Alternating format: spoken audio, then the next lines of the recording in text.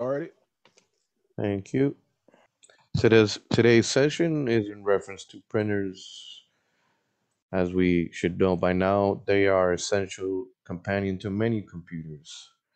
Knowing how to install support will help the overall support to your actual clients that you're going to be working with day to day. And obviously, this session is going to be helping us learn the different types and features to expect on all these different types of printers. We'll also learn how to install a printer and identify how to resolve common problems that may actually occur. Our main objectives by the end of the session is to hopefully learn how to compare and contrast the different types of printers, name the steps of installing them, and identify the common pitfalls when you're doing this, and identify the common problems that may come up with the actual printers themselves when they're being used and how to solve them. Printers come in four major types of categories. These categories are laser, inkjet, thermal, and impact. Those are the major categories. I understand, yes, there is laser 3D printers and other types of printers, but in this case, the ones that we will be troubleshooting and looking into are these. There's also what they call virtual printing, which is usually when you want to print something out, it'll allow you to put it into what the Windows call the XPS format or maybe a PDF format file of whatever it is that you want to print. We need to understand how each printer works to be able to quickly diagnose and solve the common problem issues quickly, because if we don't know exactly how a laser printer does its job, then how do I know exactly which parts to repair? Because I understand, yes, we did say that there is going to be things that you shouldn't be touching, and one of the things we did mention is usually a printer, but there is normal wear and tear in these things, and you as a technician must know how to be able to identify that and then get the quita y pon. In Spanish, that means take off and put. This usually means that you're replacing a part because you're not going to go and take it apart. And most of these things have either an easy access where you're snapping out the wheel, if it is actual wheel that you need to replace for the pickup rollers, or if it is even if it's the ribbon itself, that's easy too. Whatever it is, you need to be able to identify and be able to give the routine maintenance on a printer. Obviously, there's those multifunctional printers in these large corporations. Fortune 500s usually have already a service agreement with these large multifunction printers, are the ones that we stated that have the capabilities of fax. It'll be able to print, it's able to scan, it's able to do multi-part, do even staple. Some of them, I believe, even punch holes. So when you're doing the little presentation thing, it could actually have holes. That's how sophisticated some of these printers are.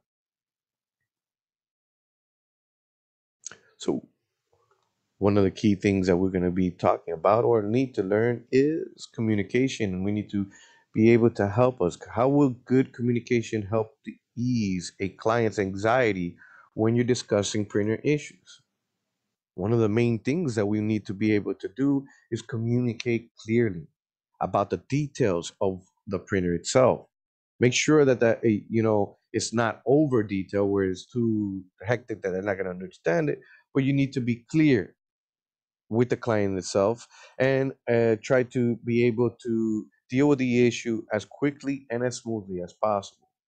This obviously is going to help the client feel very confident if you're able to, with ease, diagnose. Obviously, as I stated before, most of these companies, if you are in a help desk or if there is a department, or there might be other people that you can lean on when you first start. So don't be thinking that right away, just because you got your A+, you're going to have to take part of printing. Or if you're in the correct place and you have the correct people around you, IT is a team. If you're in the wrong place and no one wants to help you, and they're like in the old style jobs where, oh, I'm not going to teach you because no, that's not our style. I think uh, yesterday, as Lázaro mentioned, that's not our style. You need to be able to mentor someone else, help someone else. One, it's going to help you too because you're going to be able to obviously grow because it takes another part of your brain. And at the same time, to be able to develop this, you need your own personal responsibility. There is so many printers to the point that, like I said a moment ago, now there are even 3D printers out there.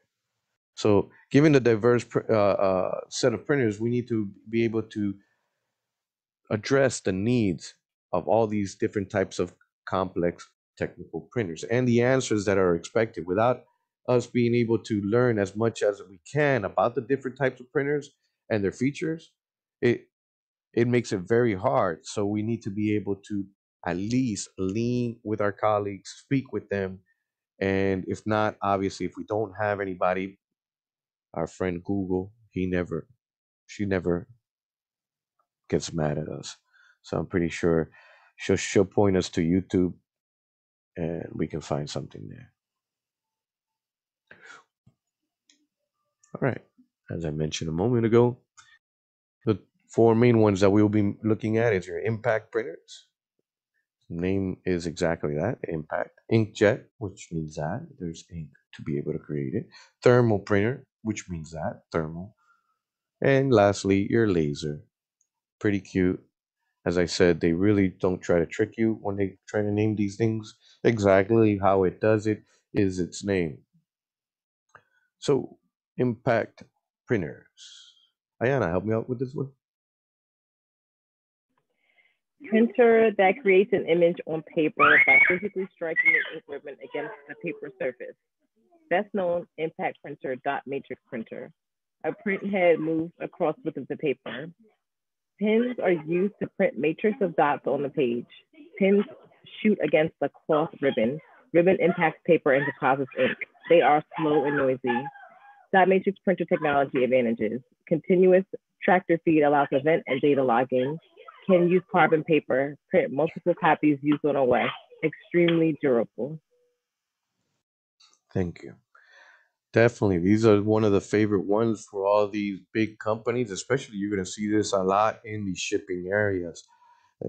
These type of impact printers, especially the big, humongous ones, are used because of the fact that one is continuous form. You could also set the form size. What do I mean by these? These things can actually have, I think it was some of them were three, what was it, three, four or five different reams of paper.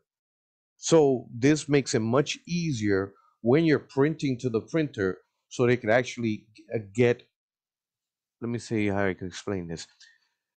The user no longer has to continuously change the form on the printer. It has various carriages to be able to then set the sizes to each form. So now, if one paper is legal, the other one is A4, the other one's letter, there's no need. That gets configured on these sophisticated printers. On top of it, it has the continuous feed, it has multi part forms. These multi part forms, as many have seen, usually when you sign a piece of paper, all of a sudden you see the guy, he takes it apart, he keeps one color, and he gives you the other color. Most of these can go up to believe up to 5 part or even more, depending what you ask the manufacturer. They can create the exact thing. As for the different type of impact printers, there is the daisy wheel printer one, and then there's the actual ones that hit with an impact. Those usually go right across the screen, has a whole bunch of little things to make the dots. Those sometimes are used more because of the fact that you, instead of just having only characters as you have in a daisy wheel, which only has the characters, it's very mimicking to the fact as an old typewriter. If you ever saw the electronic typewriter, which was actually not the old typewriter, it was the new electronic typewriters, which has a little wheel, has every character, and it's able to move around, and it hits the ribbon just like in a typewriter, and it hits the ribbon and puts in each character. In the other one, it is, as you can see in a moment, it will actually create the dots across the ribbon. The ribbon is so thick, so it has to keep on feeding the paper up to be able to create the characters and or black and white images. Here goes a simple one. This is actually one of the ones that only has, I believe, one, two, three ways of being able to feed it. You have on the top itself where you're able to feed it through the top. It actually has through the bottom a way to be able to feed it up, and in the back, it also has the capability of being able to do it. On the front, you have the little configuration panel that these manufacturers allow you to be able to hit buttons, annoying buttons, that you set the size of the actual thing. After you read the manual and actually mess with it, you can actually, this is not part of the test. You just need to understand that it has it in there and how it uses it. It uses the wheel just like a typewriter to be able to move and guide the actual paper. But in this case, this is continuous. It has a ream, I believe. I don't know if it was 10,000 sheets or 1,000. I think it has to be 10,000 sheets. It can't be 1,000. 1,000 is nothing nowadays. It's either 1,000 or 10,000 sheets. I can't remember how long a ream of it. So you can see the user no longer has to continuously actually feed it with paper, and at the same time does not actually have to print multiple pieces of paper. It is itself contains already the copies. In the inkjet, as I mentioned right now, is the one that actually uses the print head itself. The cartridge contains the actual ink. This one's a little bit different than the impact, although it does use dots per se to be able to do it. In this case, it has a belt that goes across and it has a motor that actually helps it compared to the other one, which is an impact where it is going to be impacting onto a ribbon. This uses the ink. This is very familiar to you guys because if you do, most people have an inkjet in their house. It has that little cartridge where it actually heats up the element inside, which then actually melts it, and now that it creates the actual image and or letters. Obviously, on how sophisticated your printer is, if depending on the DPIs, which is the dots per inch, and I forgot what was the other one. Oh, there he goes. PPM. Thank God I can actually open my eyes. Which is pages per minute. That is what it is rated on. Depending on how good or how fast it is, that is what it's able to do. Dots per inch means that how many little dots per inch it could actually do to be able to create it. So the higher the more dots, the higher resolution it can create for you. Any questions or doubts on an inkjet? Here he is, a picture. So this is, like I said, usually you have these in your house. There goes the paper feed on the top. There goes the little ribbon. There. Anybody want to tell me what this control circuitry? What would that be mimicking in any computer device? It is technically. Motherboard. Thank you. So the control circuitry, where you connect your actually Centronics and or printer port in the back, comes in here, which is able to control this machine. Obviously, this machine or computer is job is to print. You'll see the ribbon cable here, which comes to the back of the actual carriage where everything is. And this carriage then has the capability of being able to heat the element and melt whatever in there so that the ink can actually come out and split it out into here. Oh, I actually finally figured out the image. Last your class is fired, bro. I actually figured it out. This is a horse. Remember I asked you guys, nobody could tell me what this image was. This is a horse. It's a pink horse upside down. What are you talking about? I asked you guys last time. Nobody could tell me. Everybody thought it was some watermark or something else. That's a horse. You're Is it? fired. It's It pink is a though. horse. The Put baby's your a head pink upside down. elephant. You'll see it's a horse. In my defense, I thought it was a pink Not in elephant. your defense. Oh no. What do you think, Marvin? In his defense? I can't buy that, man. It's a pink horse Yeah, it's a pink upside horse. down. I just finally figured it out after 3 or 4 classes. It's a pink horse.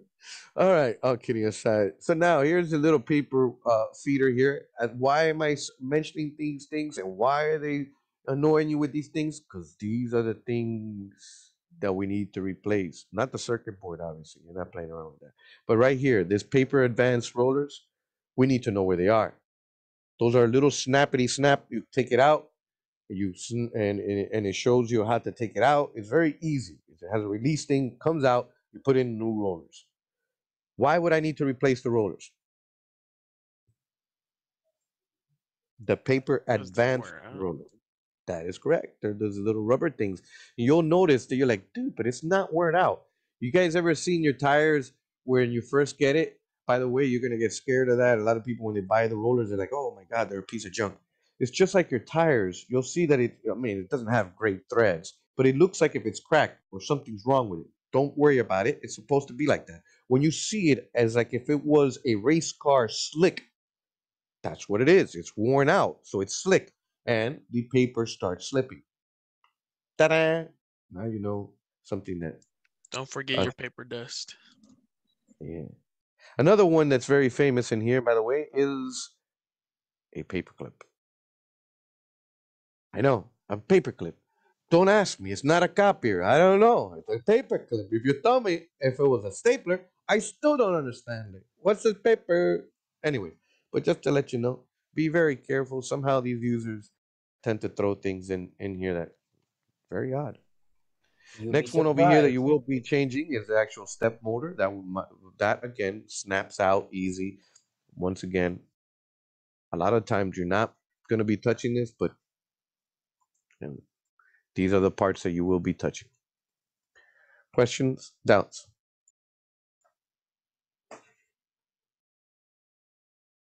All right. Next one is your thermal printer. This one is a little bit different. This is used a lot when it comes to, again, the shipping department, I would say. You'll see it a lot in your boxes. You see the little white label that's outside, or it could be any color label you want. There is two of them. There's a direct transfer, which direct thermal, which means that it actually burns the dots onto this special coated paper. The paper, be very warning that if it gets old, if it is old, that little special coating, since it is in a warehouse, it is going to get old, and then it's going to look like the machine is not working. It's not the machine. What does the machine do? It burns dots. So therefore, it will be a permanent thing. You'll see maybe that there's a line continuously coming down that's burning weird or something like that. That now you know that is the machine that's giving you the problem. But if it's not printing at all, check. One, either the labels are old, or two, it could be that they got confused with labels and they put the labels that were supposed to be on a thermal transfer printer. This is still a thermal printer. The only variance is that this one uses a ribbon. It has a actual ribbon that comes let me see how I can. You guys, know the projectors from way back when, school projectors, when you they would put like a little reel, or even in movies now, right? They put like a little movie reel, and then there's a second wheel. That's what it looks like. It's a big, humongous thing that has two wheels. One wheel is for all the white labels which continuously go through, and the other one is for the actually black film. And those two together get again heated up, and that element goes through that area and it thermally transfers the image. Only the image ink stays in place. Then the ribbon continues on that way. You probably saw that also, that type of idea again in maybe those receipts where they used to put like a little black thing there, and then they would write on the original paper, and then the second paper has a carbon transfer. Same idea in this case, though it is one is a label sheet where it's white, and the other one is the actual uh the thermal ribbon where you heat it up and transfer the ink onto the white paper. The sticker part is on this side. Any questions, doubts?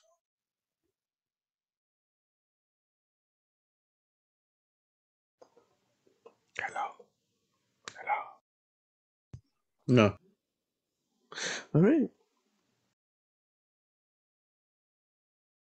Laser. Now, this sucker, a lot of people should know this one. This one's also very famous. This is the one that actually produces high quality. That's one of the things that a lot of people like. It also prints much faster than the other ones. At the same time, this is used more into the office area, not in the warehouse area per se. Obviously, there may be some in the warehouse area, but I'm just saying its main use would be obviously for that. There is the ones that are for color. There is ones that are just black. As for the actual color ones, those are the ones that use the various colors cartridges. Again, just like in the other one in the actual inkjet, some sophisticated inkjets require actual four cartridges, which is your actual black, your cayenne, your magenta, and your yellow.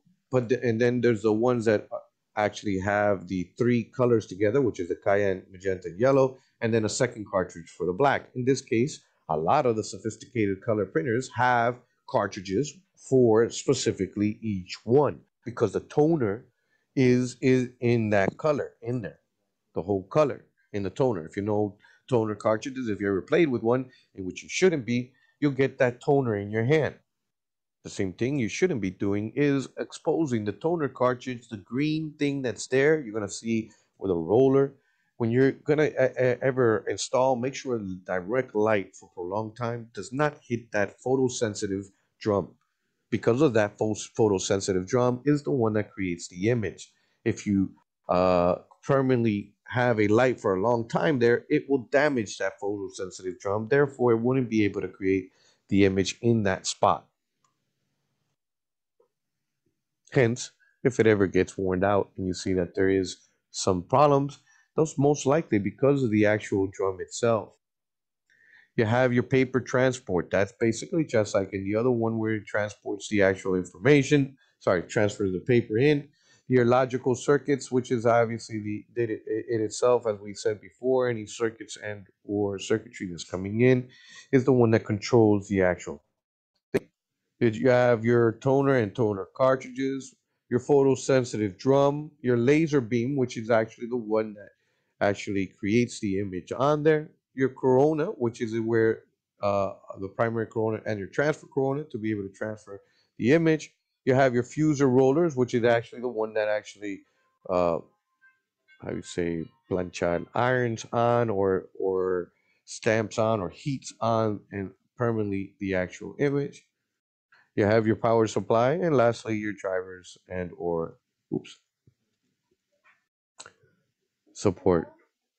As for the processes, this, my friends, is one of the things that you need to understand with a printer. The the laser printer has these steps, and why do you need to know? Because based on where the issue lies is where you could actually tell from these. The first thing it is that it processes the images. So who could tell me would be a problem is if it's unable to process the image.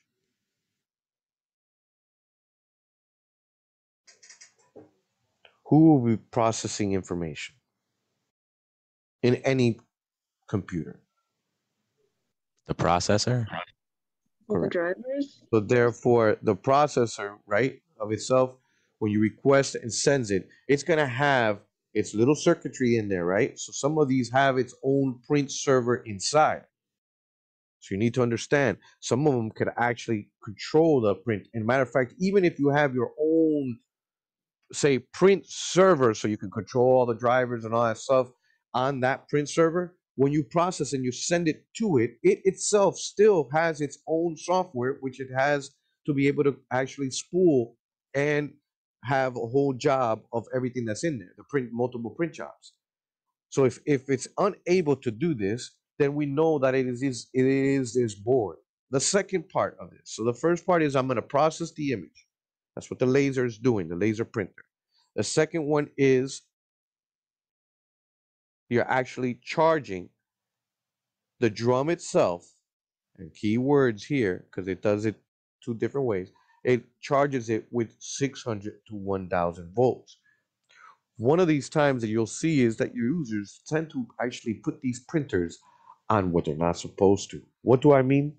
They'll sometimes put this on an actual power strip, right? Or a UPS where it has too many things. One, you're not supposed to put on a UPS. Two, a power strip that has too many of things on there, you're not supposed to really be putting that. Because of the fact, as we see here, it's gonna now itself when it starts pulling, how many volts come into your house? How many volts? Somebody help me out. 600 to 1,000? No, in your house. That'll be pretty amazing. Your Oh. house. What's on the wall in the United States? What's in the wall? What do we learn?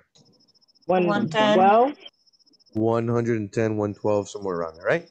So now to create negative 600 to negative 1000, that is a unit that's in there that's able to do that, right? That is the conditioning or the charging drum itself where it's going to create that. So you could just imagine it's going to be pulling volts, and it's going to be what?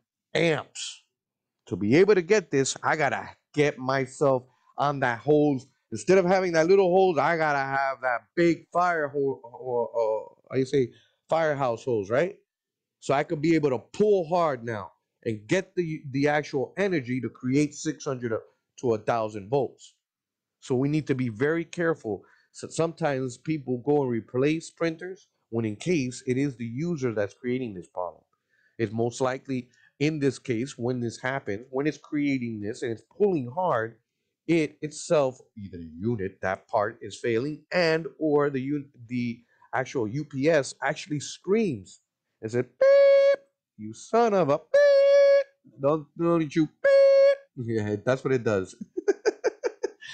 I kind of find it cute, but that's what it warns you. You're pulling too much. There's no way this UPS, uninterrupted power supply, is able to cope with the amount of watts, volts times amps. Hence why we need to learn watts. Since your printer is actually grabbing so much watts and you decided to put it onto this power strip and or UPS, you've created your own issue. If not, if it is correctly, then it could be a problem with there. The next part is the actual exposure. The laser itself creates a positive image on the surface of the drum. First, I just told you, I went and hit the drum with negative 600 to 1,000. Feel me out. You guys ever see uh, or play with a magnet and then you put that little magnet dust or something and then you go and you start playing with the magnet on top of that little dust? So then you could see the shield or the magnetic field of it. No, nobody was bored. Nobody had this little toy when you were a little Like kid. the etch and sketch thing. Well, you could think of it as an etch a sketch Those thing, but an etch iron a sketch is filling similar. toys. But have you ever seen where if it has little let's say positive and negative charge particles in it, right? But then they give you a little magnet which has a positive, sorry, a north Yeah. and a south pole magnet, and when you go over it, it starts moving the little magnetic pieces of stuff because one is north and one south. So when you put the actual side, it'll either push it away or it would actually. But it was similar to Etch a Sketch. You got the same idea, but this was little just charge. I believe it was. I don't know if it was north or south, whatever. It was either negative or positive charge. This is what they're doing. They're actually going and hitting it with negative 600. So when you hit it with a positive positive amount, it's now creating a difference of polarity. So when they go now and throw the dust, which is the toner, it will there stick to that area and create the image. I got a picture of it, by the way, Diego. If you Okay. can show So it. when you're developing those particles, the lesser negative charge will attract the actual toner particles to create the image. Lastly, the actual the next one is the transferring. I think it has pictures on there. If not, we can put I think that there's also a video. Next is the actual transferring of the corona, where it gives the paper now a full positive charge, the paper. And now the negative charge particles, remember it? Like I said, opposites attract. So that just like they did with that magnet, now with the positive charge paper, the negative charge particles that are in there, the toner, will leap out and stick like if it was a magnet onto this paper. Bing, a magic show. Next, now that you have this, it has successfully landed onto this paper.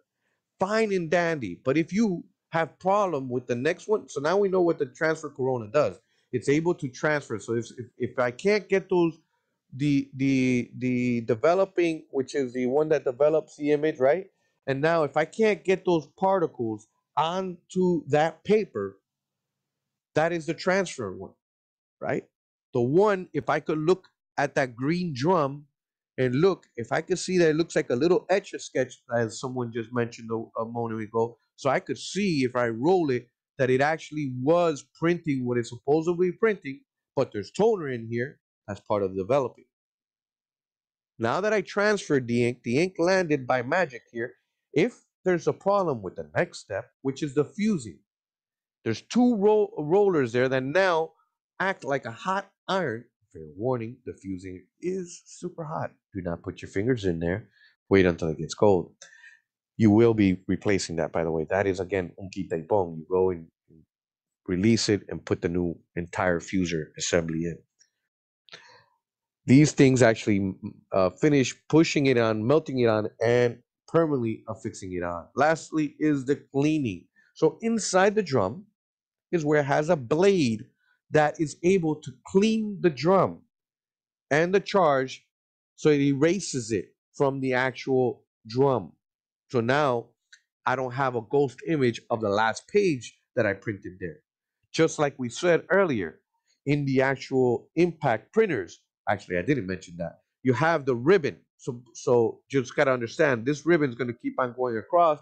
It will start getting worn out, or it will finish just like in a tape feed. But just like in a typewriter, it starts going backwards and feeding the actual ribbon.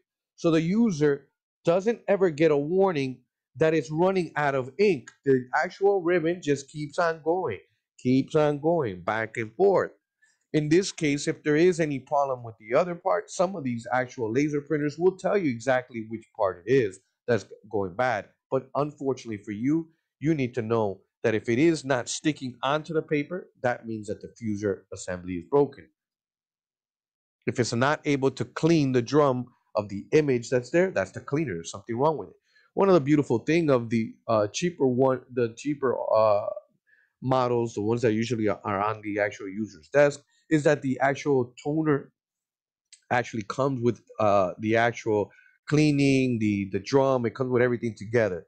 Where the more sophisticated one has actual little buckets for the toner, has an actual separate actual drum, and those parts are all separate. On those big, humongous ones, guess what? Since they are so big, usually since they're so big, they're either renting or they have some type of service where those specialized people come in. You're not supposed to go in and start replacing parts. The regular laser ones, those you will be touching, which then it's all in one. So you have the part that's in the middle that has the drum and all that stuff, and then the second part that you will be, which is in the back, is the actual fuser assembly and or the actual pickup rollers themselves. Virtual printers, if there's no questions about laser printers. I got some questions here from Arturo about what is giving the negative charge for the toner, and then what's giving the charge for the paper. So I believe he's talking about step 2 and step 5. There is a power converter, right? That's what it is. There is a part of the laser printer itself. It has the power supply itself inside, and or I don't see an inverter, but either which way it is, it has the capability of creating this power. Now, depending on where it's getting used itself, as for the drum, the unit actually uses it and puts it on the surface of the drum itself.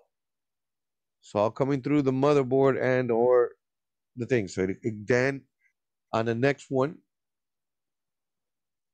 as for the laser, that one is the one with a laser that's separate. But as for the negative charge, that again is on the actual printer. Do we have that video available, the one that you're saying? I think if I remember, it was from these people, which does do a very good, decent job on that. I can look it up during Okay, break. perfect. We're on a little break. Get that ready. Okay. Talking about sorry. break. I thought that the corona gives the charge to the paper and the drum, don't they? The primary and transfer corona. Corona. Yeah, the transfer corona, correct. Right. The transfer correct. That's the one that does the positive charge, and the negative charge particles leap. That's the transfer corona to the actual paper. That's a transfer. And the main one, the primary one gives the charge to the drum, doesn't it? I believe so, yes. Okay, thank you.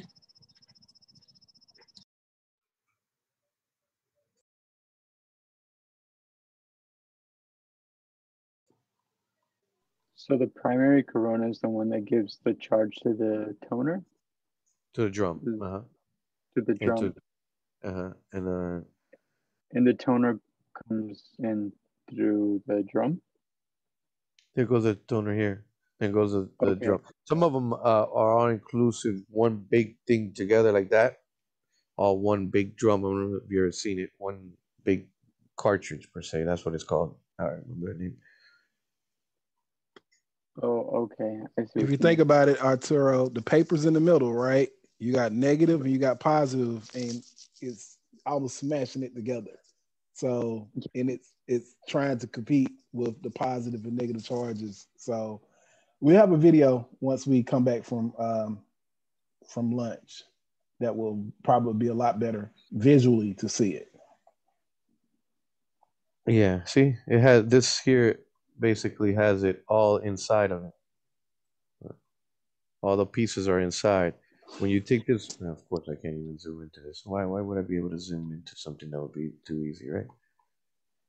See, there goes the ones that have the various colors. That's the sophisticated one. But this one here, see, it has all the pieces inside. All those pieces that they're showing you over here, it's all inclusive inside here. So you won't have to, sometimes you don't even have to replace the whole thing. Some of them have the capability of that, maybe just the actual toner part comes out and you could actually put that on the back so that it could actually be cheaper. But that is all depending on the model and how you buy it. So when we come back, we'll have that image, let you guys go to lunch. I'll see you guys here at 3:10.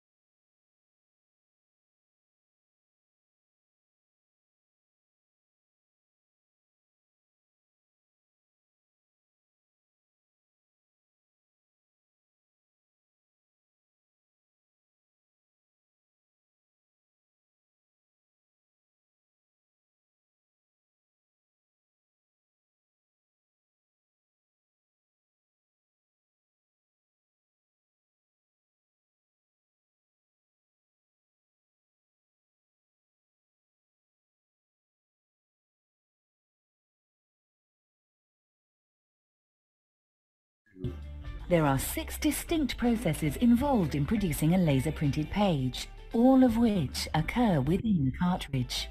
Lexmark laser technology uses an electrophotographic process to transfer digital data to paper.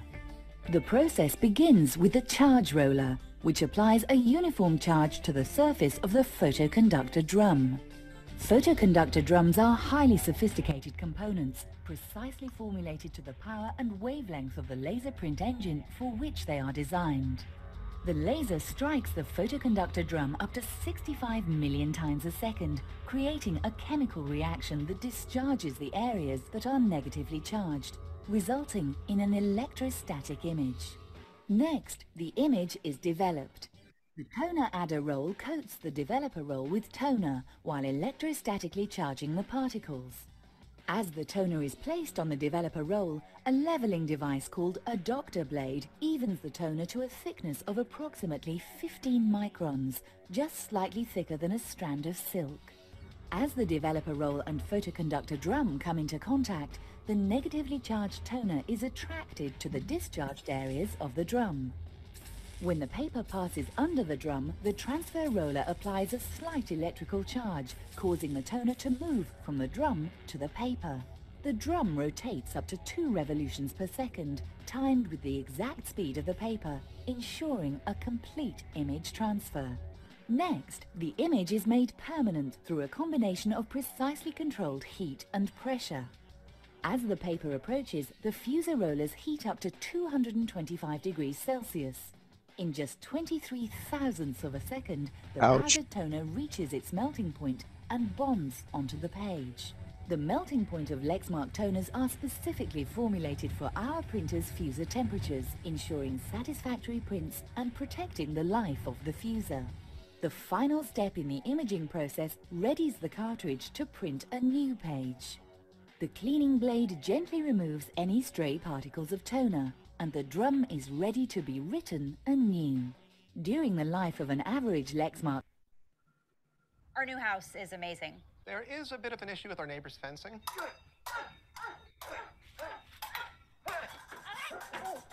At least Geico makes bundling our home and car insurance easy. In this video, we're going to talk about different types of printers. Now, printers allow the ability to print copies of documents or photos onto paper from a computer.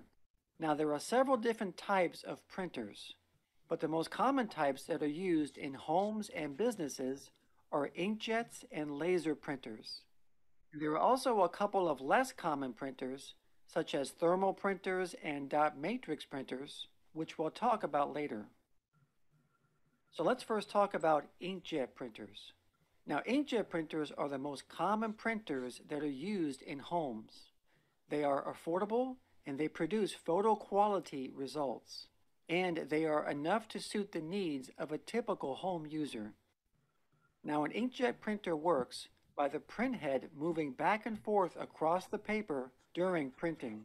And during this process, the printhead places ink on the paper in very tiny dots. In fact, these dots are so tiny that they are smaller in diameter than a human hair. And as these dots are precisely placed, they form to create an image on paper. Now, to explain how the ink is placed on paper, here we have an example of an ink cartridge with a built-in printhead. So inside we have the ink, a heating element, and a nozzle. So what happens is that the heating element receives a charge of electricity and it heats up. Then as it heats up, it forms a bubble in the ink. Then as the bubble expands, it squeezes out drops of ink on the printhead nozzle and onto the paper. Then the cycle is repeated until the print job is done. Now, this particular type of inkjet technology is called thermal bubble, which is used in HP and Canon printers.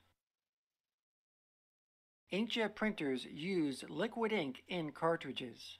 Now, typically lower-end inkjet printers come with 2 cartridges, one for black and the other one for color.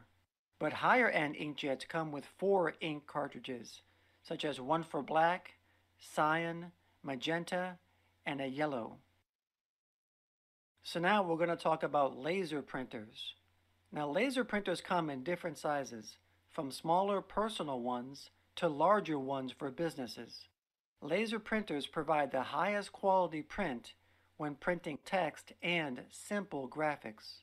And they are also more expensive than inkjet printers. Now, a laser printer basically works by first placing an electric charge on a rotating drum. Then a laser discharges a lower electrical charge on the drum. So basically, the laser draws the image that is going to be printed on the drum itself. Then the drum is coated with a fine black powder known as toner. And as the drum is being coated, the toner only clings to the areas where the laser has drawn. Then, as the paper goes through the printer, the toner is placed on the paper. And the result is a high-quality print that is second to none. And another type of printer is called a thermal printer. Now, thermal printers print by using heat. Thermal printers use special print paper called thermal paper. And on this thermal paper is wax-based ink. And when heat is applied to this ink, it turns black. So in a thermal printer, the only thing the printhead does is apply heat to the areas where ink should be printed. Then when the ink is cooled, it becomes permanent. And because of this technology, thermal printers are very quiet. Thermal printers are commonly used for printing labels and barcodes. And lastly, there's dot matrix printers. Now, dot matrix printers are almost non-existent today. They are an old technology that produced mediocre print quality, especially when compared to laser or inkjet printers. And they are also very noisy. Now, dot matrix printers are impact printers. The printhead in a dot matrix printer moves across the paper, and as it moves, the pins on the printhead strike against a cloth ink ribbon, which then comes in direct contact with the paper, producing each character in the form of dots. But despite being an outdated technology, dot matrix printers can print multi-copy documents such as carbon copies. They are also very durable and they last a long time.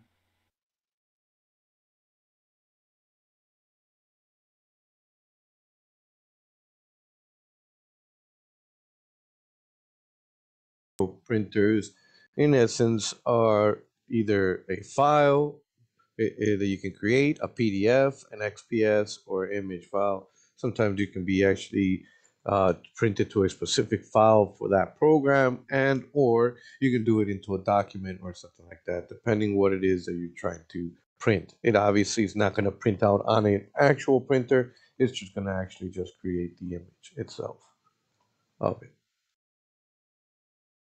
Questions, doubts?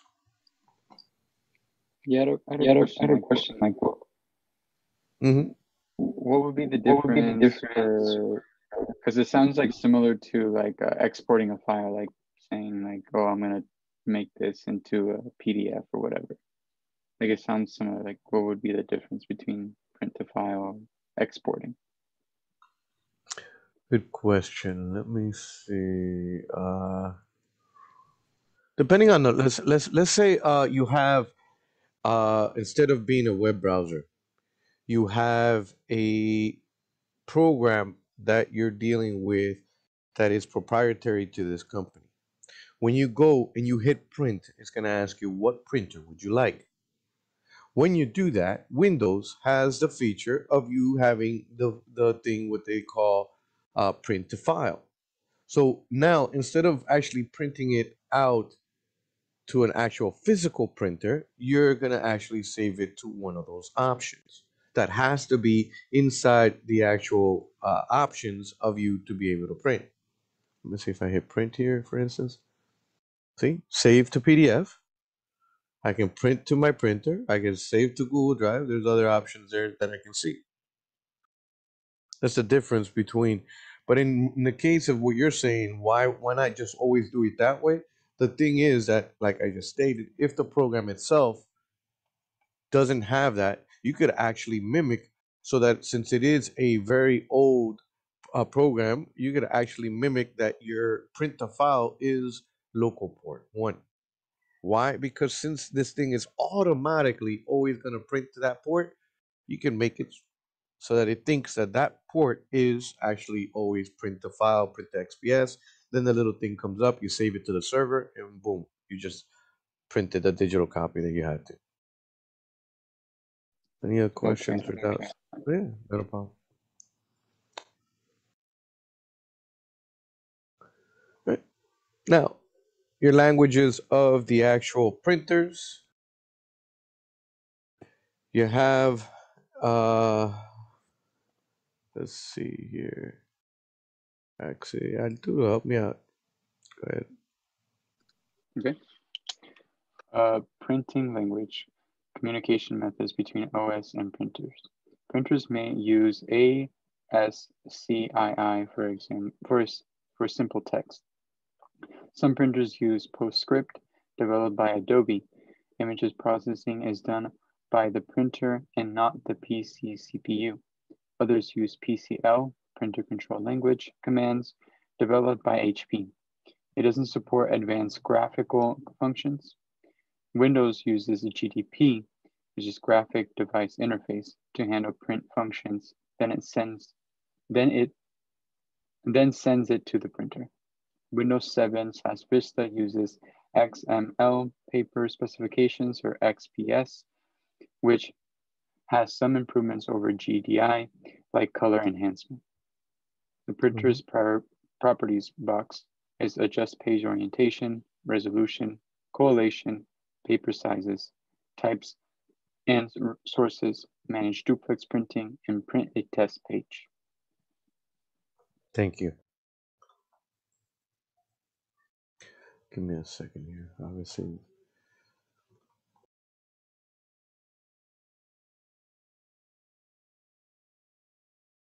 You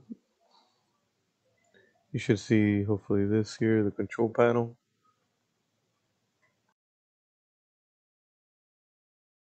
You see it with the big icons, Diego. You can't read it. Where's printers? Here we are. It's all the way up here, device and printer.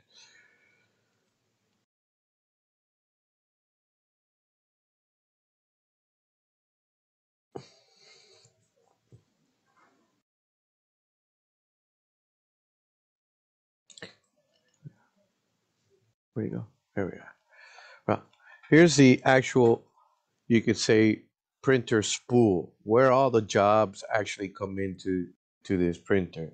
You can come with ease to be able to see and troubleshoot any given printer inside Windows. And you'll be able to also update the drivers, cancel any documents that are here. You could actually go into the properties of the actual printer. You could print test page, go into actual settings if you want to share it so that it can actually be available to other users on the network. And here goes the part where I was saying that you could actually have it mimic where it believes that it's going and printing out to local port 1. Therefore, whenever someone or the program is asking, it will attempt to print it there. Of course, hit cancel. Maybe that'll stop it. You could also add their ports yourself that are specific to the IP. So if you know the specific IP that you want to go in and create a specific port to, you can actually do that yourself. With these, just go ahead and hit the button to add. And obviously now this thing wants to freeze. Let me turn on this thing. Where'd it go? All right, and there goes the standard TCP IP port, and I can actually specify whatever IP that pertains to that printer. In there, oops, I just closed it, is where you could actually go and adjust the actual paper size, the orientation, the collation. Does anyone know what collation is? The page order, how print. Correct. I always forget which is this. Never get there. There we are. So you can actually change front to back, back to front, both sides, orientation. you can actually set the quality here. And as for I guess this one doesn't do correlation. As for correlation, what it means is it actually can, if you want to print 10 copies, you can choose that it prints the first page 10 times and then the second page 10 times, or you could actually have it correlated where it's in these laser printers that are out there, very sophisticated, where they give you the features and it will actually put it in order for you. In other words, it will go 1, 2, 3, 4, 5, 6, 7, 8, 9, 10, and then repeat that exact same process 10 times. On top of that, it will do that. You could also click another fancy button that says to staple it. It will actually staple everything. And on top of that, it can actually, some of them, which I find very cute, if you want it for presentations, you could choose if you want the hole punch for 3 or 2. Yes, but those cost a lot of money. Any questions or doubts? Mike asked about 6 pages per minute being normal. It varies per printer, and I guarantee you, 6 is kind of low. For a laser, yeah, that's very slow, but that would be a more cheaper model laser printer, maybe. And now, once again, you got to look at the PPMs. You have to look, is it in reference to, sorry, excuse me, color or black only? Because if it is black only, it will be much faster than the color. You could always check different manufacturers and check the latest ones that are out there to see what's the latest and greatest of the cheaper models. Obviously, there's higher ender models that will spit out things that will get you a paper cut if you play with them. Questions, doubts?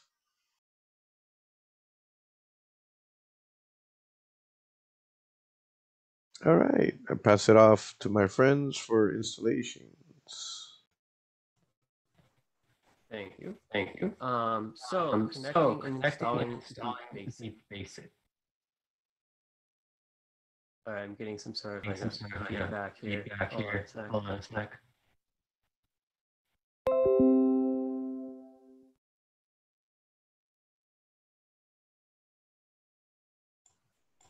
All right.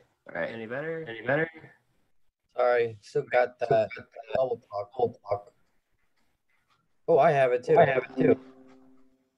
I'm getting no feedback. Yeah, you're not, Diego, but everybody else is. I'm getting it as well. Someone who's not muted, who has their volume way up. Yo, I can hear all that feedback. Test. All right, let's mute everybody and then try again.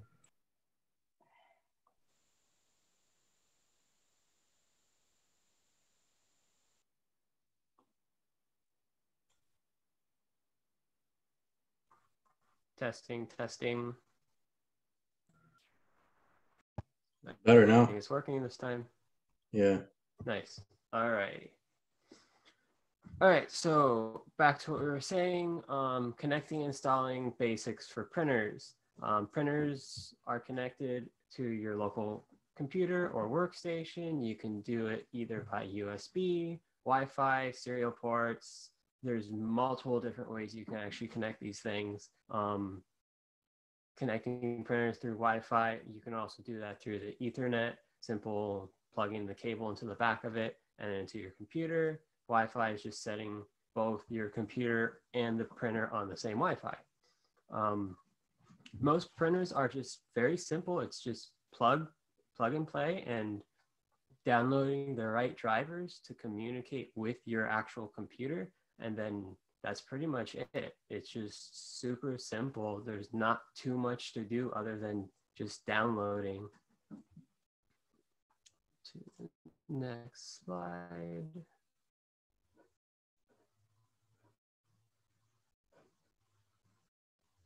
All right, there we go.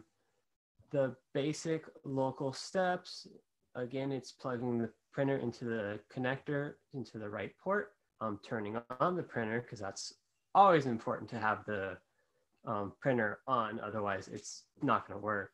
Installing any drivers that are given from the manufacturer. Sometimes you will have to go to their website to look it up properly and get the right ones, or maybe get the updated ones. And then if you're using Windows, just follow the installation wizard, and most of the time you just have to hit next all the time. And then you will have to find your printer during that process. Sometimes that can be a little difficult if it's not already set up onto the Wi-Fi. So you always want to make sure you set up your printer and connect it to the Wi-Fi first before you try to connect it to your computer. Otherwise, you're not going to be able to find it. And after that, it's just simply print a test page and you should be good. For printer servers, who would like to read out for me? I'll read it. Go ahead. I got it. Thank you. Print servers.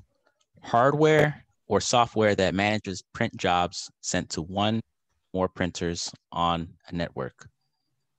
Can be a dedicated hardware device with software installed on a computer on the network, programs embedded in firmware on a printer. Embedded firmware print server can be used to manage print jobs, view printer status, see job history, and check counters.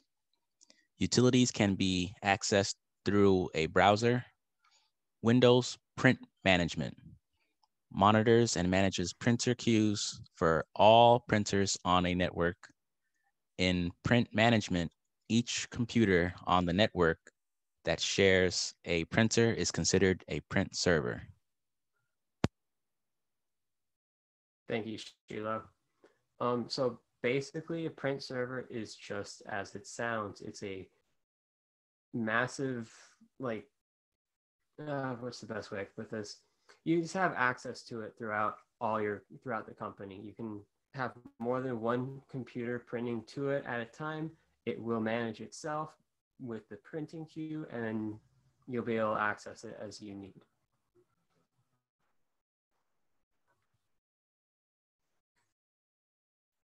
And to install a shared printer, Michael, can you help us out here? Steps 2, share, install printer. Windows 7, make sure turn on file and printer sharing is selected. Windows 8.1, printer sharing must be turned on. Basic steps for Windows 7, 8, 10. Open properties dialog box, select sharing. Select share this printer, enter name for the printer, make sure driver is available. Thank you, Michael. And it is exactly as easy as it sounds. The only hard part might be actually navigating through the selection windows and stuff, because Windows is a little difficult like that sometimes. But once you know where you're going and know what section to actually get to your printer sharing, it's just that simple to set up.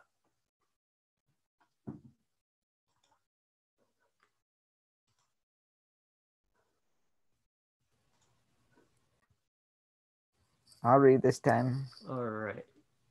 All right. Thank you, Josh. Okay. Steps to install a shared printer. There are two ways to install a shared printer. 1. Use Windows Explorer and then Network or Network Places window. 2. Use Control Panel Devices and Printers window in Windows 7. In Windows 8, use Control Panel Hardware and Sound. Click Advanced Printer Setup, then on this new screen, select the third radio button for Add a Printer using a TCP/IP address or host name. Thank you, Josh. Again, pretty much as it says there, it's pretty self-explanatory. The only thing is just navigating the Windows Explorer. That might be a little difficult, finding the right sections, but it's all laid out right there. Any questions or concerns that you guys have about this?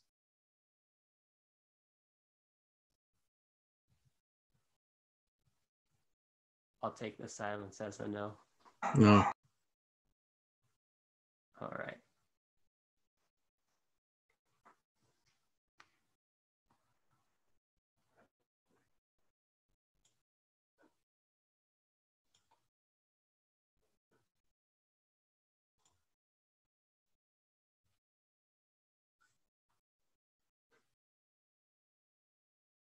Justin, And this is then I where believe I hand it. I was about to say that. Yeah, I think this is where I hand it off. it's coming back to you, Diego, because of Kelly. 10-4, thank you. All right, so managing the actual printing queue here in reference to this, obviously, is where we were going earlier. You could basically be able to not only set it as your default printer, so it all obviously always prints through there first. So without having to actually print, if you go and hit print screen, for instance, on your Windows key, it will actually print directly there. You're gonna have options in most of the Windows 7. I believe they took some of those options off on the Windows 10. Then it doesn't print directly. You have to actually say which way you want to do it. As for the options for being able to control the actual printer spool, the spool itself, you'll see here, for instance, that it's paused. So you could actually go and cancel all the documents. You can actually go and start it and choose whatever you like there. You can actually put it to use offline, or you could actually set the sharing option so other people can actually use this computer as the print server. So it would actually print through here to that actual printer. So let's see. Of course, this doesn't want to come out.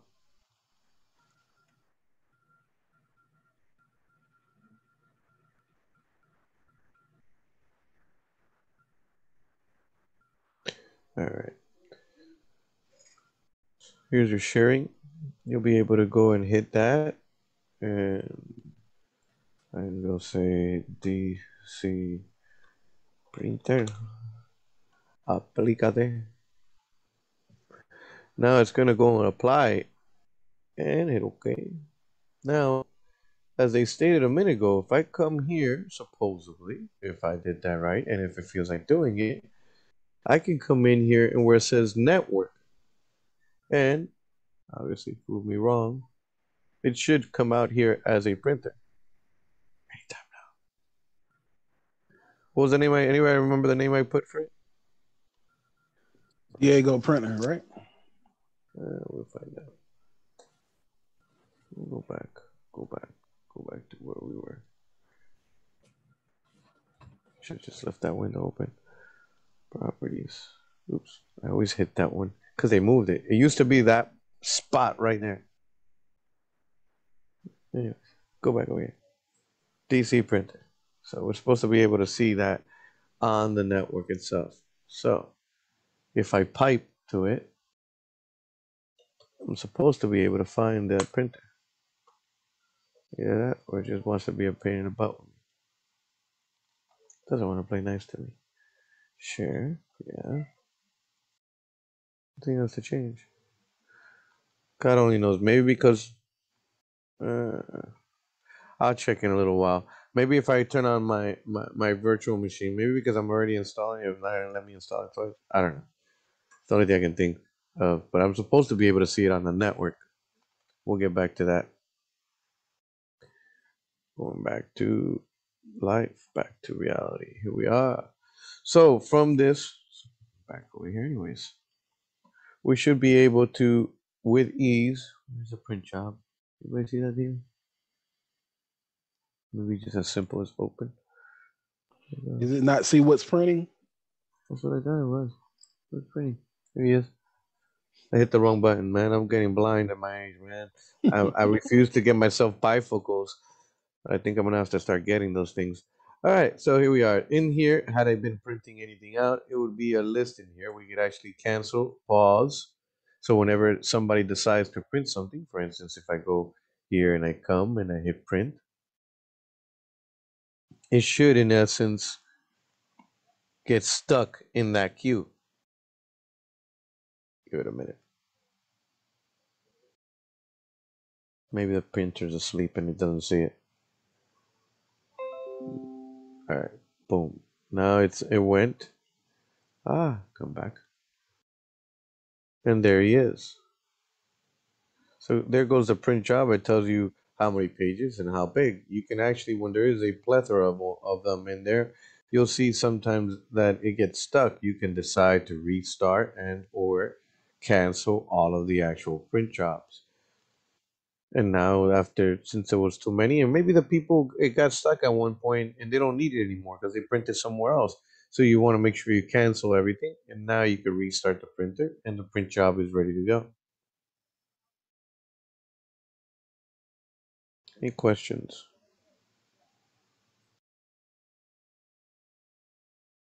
Except for the printer being a pain in the ass and not showing up on my. Here we go. Maybe I don't. You're gonna get us demonetized. Sooner or later, bro. We're gonna go out to jail. One or two. All right. Questions, doubts. Hello. Anyone out there? Nothing. Thank you. Fadil wanted to know how you have your network set up. He said, do you have a server on your system, or are you using your computer as a server? No, I don't have a server per se. I have everybody has their own computer. I don't use a server. Each of household member has a gaming PC. Sorry. You asked.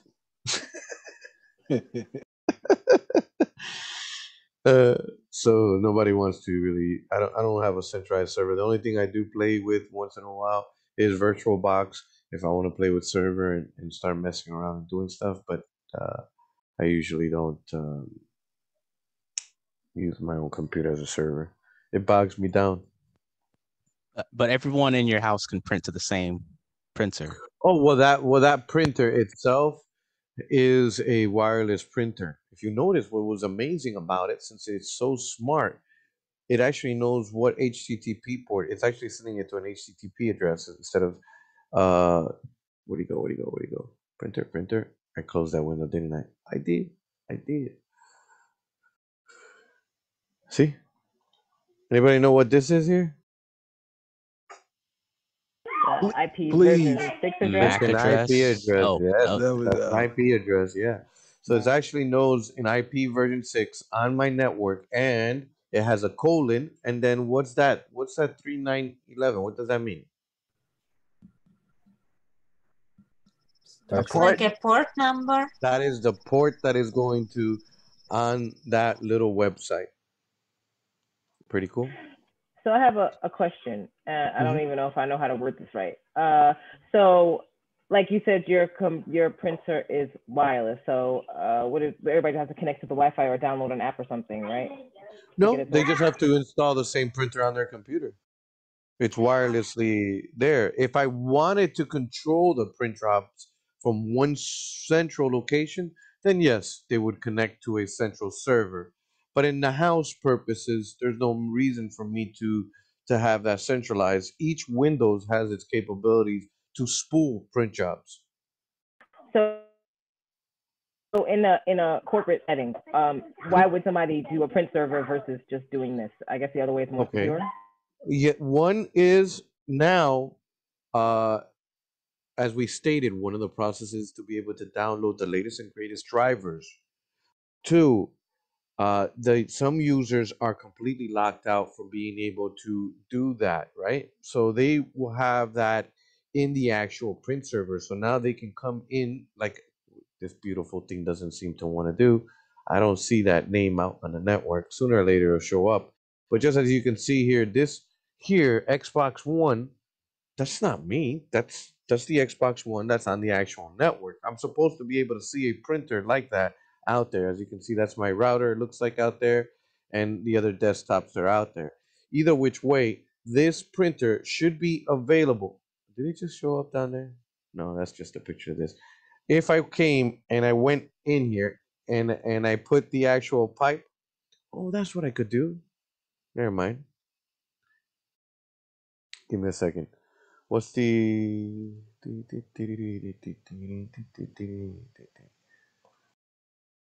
that's the wrong button again, Diego.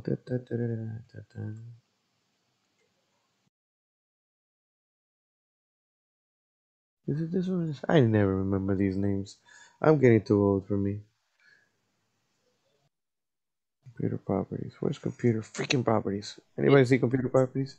I see it. It's in the bottom right next to your virtual box. It's just not coming in the front part of it. It's there. I already opened it. No, that's computer. That's the device manager and stuff. That's not the one that I was wanting. I wanted the. You know what? This is why you're lazy, Diego.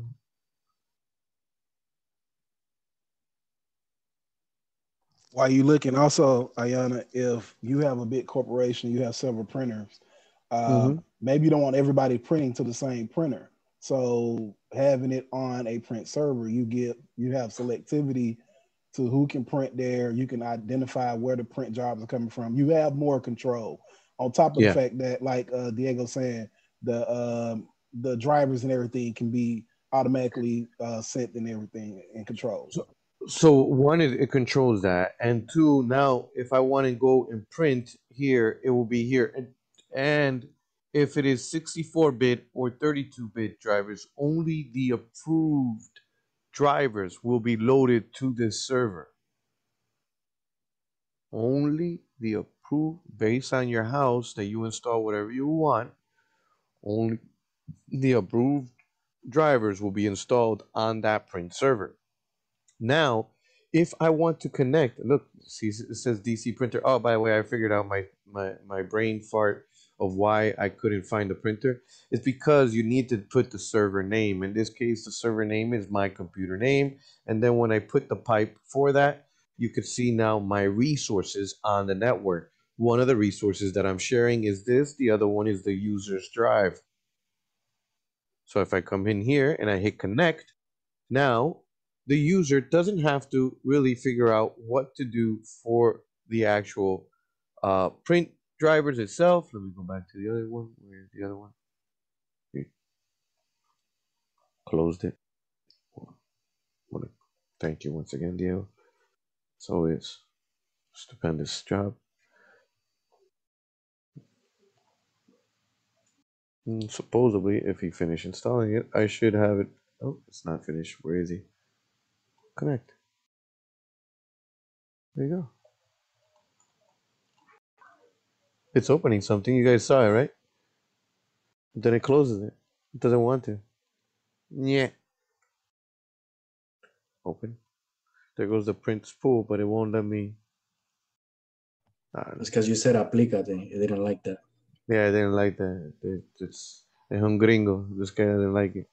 Doesn't like me talking to him in Spanish.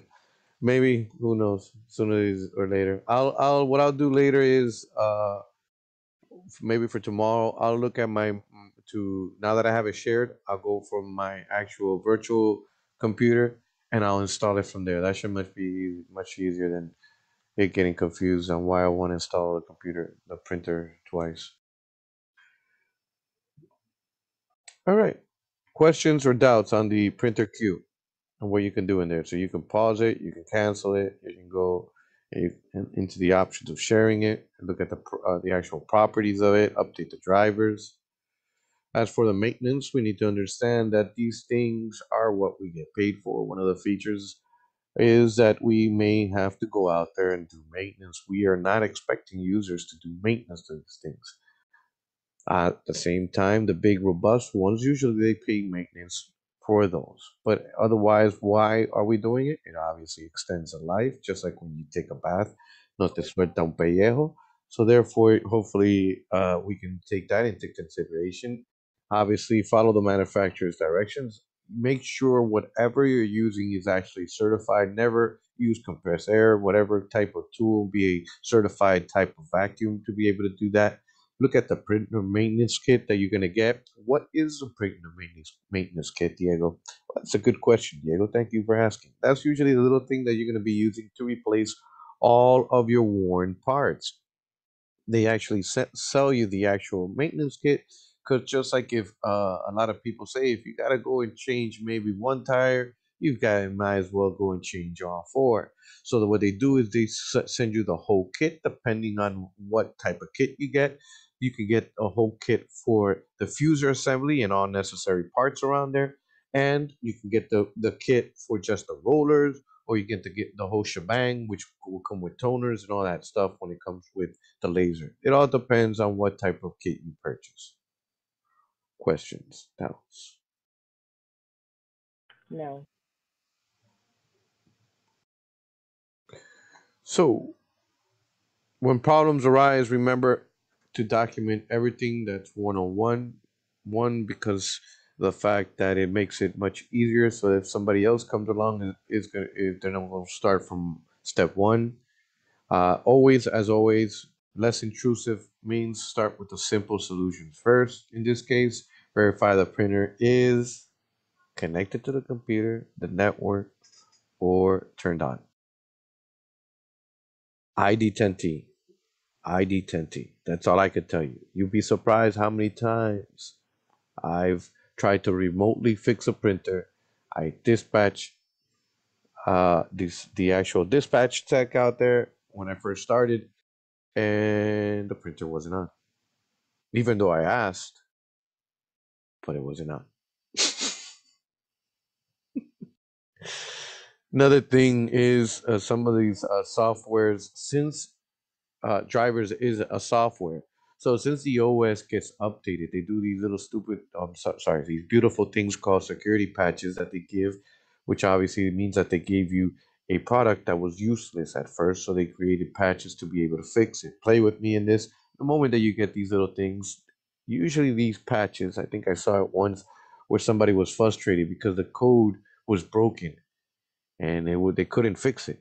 So then when they go and they fix it, and then the guy comes by and he looks at it and he goes, "Well, it's giving this error." He goes, "Yeah, yeah, yeah, but it's no longer completely shutting down. Now it's giving another error. So at least where there's some progress.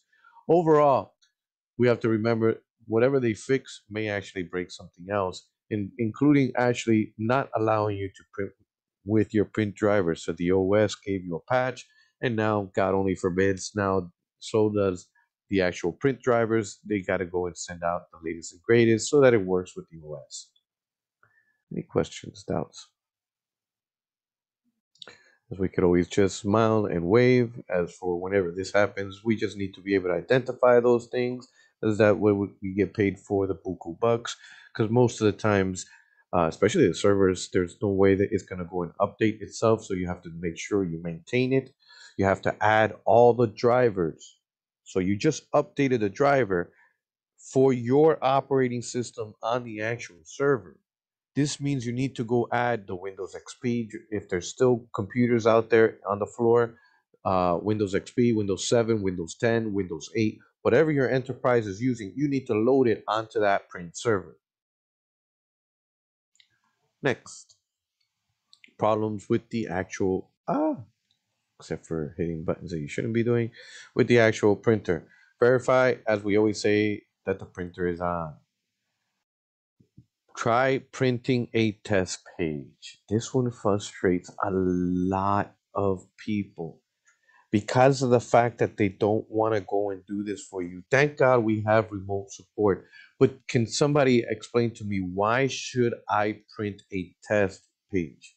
I'm a user. I'm frustrated. I need you to explain to me. I just tried to print something from Word. I just tried to print something from Explorer. Why do you want me to do a print test page? Or do you not know what a print test page is?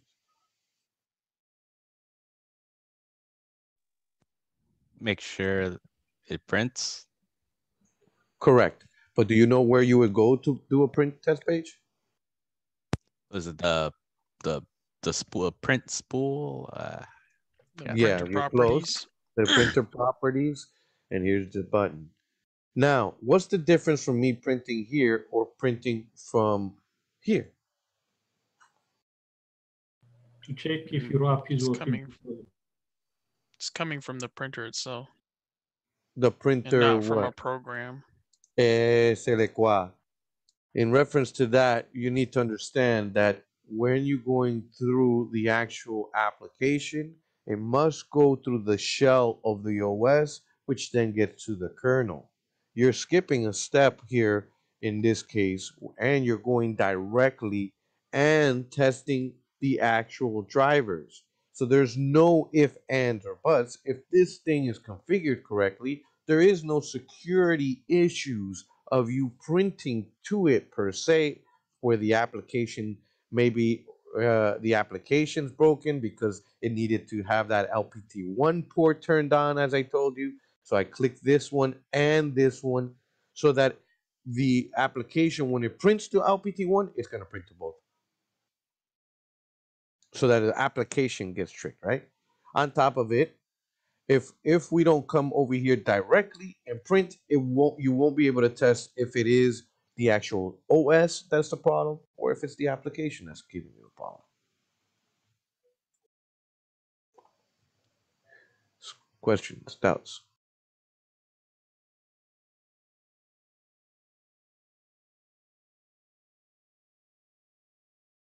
No. All right. Next area is, this is in reference to the actual high-end ones, because obviously you're not going to be doing this with your actual ones at home, but unless if you got that type of money to throw into it. Out of memory error. Be careful with this one. This could, believe it or not, sometimes be drivers that are incorrect, and it'll say on the screen out of memory because the language and the way it was spit into it, it just didn't understand it, or it'll spit out a whole bunch of garbage. It looks like I don't know, obviously not any language. It just has a whole bunch of letters and characters everywhere. And lastly, it could be that what they're trying to print out be the amount it is that is printing out, and or the fonts and the stuff that they're working with could be insufficient. So if it is a high-end laser printer and you need to be able to print this stuff up, that you could actually uh, uh, upgrade the memory on those higher ones. But usually that's not done on the cheap one. Questions, doubts? All right. Actual connectivity problems. This obviously is verified. First of all, is it the default printer? Because maybe you are connecting to several network printers, and you're pretty much ticking off right now the pilot's lounge because you decided to forget to uninstall the one that you were testing with earlier, and no longer actually printing out in the help desk. Next, verify the actual IP address. Be careful because of the fact that some people seem to be very, very lazy when it comes to installing these things. So if it was replaced by a dispatch technician, it wasn't you, you're on the actual call center, ensure that whatever printer that is there, especially if you hear the keywords that it was replaced recently, that the printer's IP address is correct. Verify that it is online. So these things, not only that it has a network or either wireless or a actual cable, you need to be able to ping the IP address, do that through the actual command line. And another thing, believe it or not, which I don't know, it just frustrates me. There's a beautiful, beautiful green weird button in the front that says online. And I don't know why they press that button. Should say offline, because that's what it does. It's a little green button on some of these laser buttons. And so you do that. Let's say if by mistake you printed a whole bunch of garbage and you didn't feel like it. So you could actually hit that and it puts it offline so you can actually then cancel all the print jobs. So you got to be careful. One, is it really online? Is it turned on? And two, did somebody go and press that thing and put it offline? This is not only on laser printers. There is an offline buttons on your impact printers too. Daisy wheel and or dot matrix, doesn't matter. There's also one for your thermal. And I think even these little fancy ones you could, I'm not sure if now they have that little button anymore, the offline on the inkjet. I would have to go check. But I think you could put it offline in theory if I go and check the menus. This is a little more complicated most likely than before, but I'm pretty sure you could. Next. In reference to shared printers, obviously one of the things is print a test page from your local computer itself, not from the program. Verify that you're correct to the default one again is selected, especially if you have several printers that you're going to. A remote computer can verify the access to to the computer which the printer is actually attached. So if it is a server that you're attaching to, make sure, like I did, since obviously I tried to look for it directly on the network. It's not connected directly to the network. It was actually a printer queue, so I had to go directly to that server name or computer name to be able to get to the correct queue. One of the things that we can do is delete the existing one just in case, because of the fact that, as everything, in this case, I can't just turn it off and on the server. I could just delete the whole thing and reinstall it on the computer and see if it actually works. Verify, obviously, that you may have hard drive space, because some people actually have problems since you are spooling the information onto the actual server. If you're running out of hard drive space, fella, you're going to have problems, because it has to create a temporary file of the actual document before it sends it over the network. You could actually, there is options to print direct, which will help you out, because some of the servers are getting hit by so many users that the actual printer spool goes too high. Fair warning. Back to step one that we said earlier, you're going to run out of RAM if that actual laser printer that you're going and sending all these jobs directly to actually doesn't have sufficient for that print server to take. Questions, doubts?